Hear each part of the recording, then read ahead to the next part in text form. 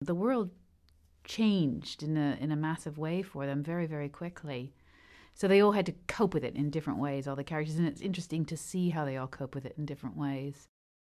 There is much more of an emotional life in this series, and I think that is due to the war and it changing people and this feeling of time running out.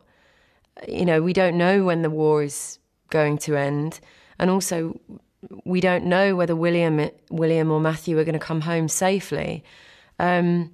So there is this emotional, I guess, pace this year, which I certainly feel much more than last time.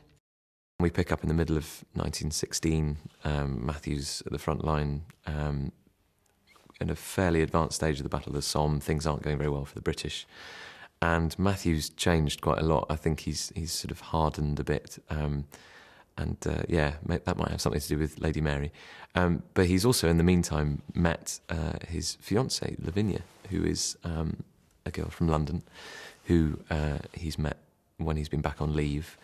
And we can assume he's only met her a few times, really, but things get quite intensified in war, and they've got together. And, but when we first see him, he's literally, you know, in a crater, then carrying a body across no man's land, jumping into a trench and diving into the dugout. You know, it's quite a long way from linen suit and tea on the lawn at Highclere, or Downton, I should say.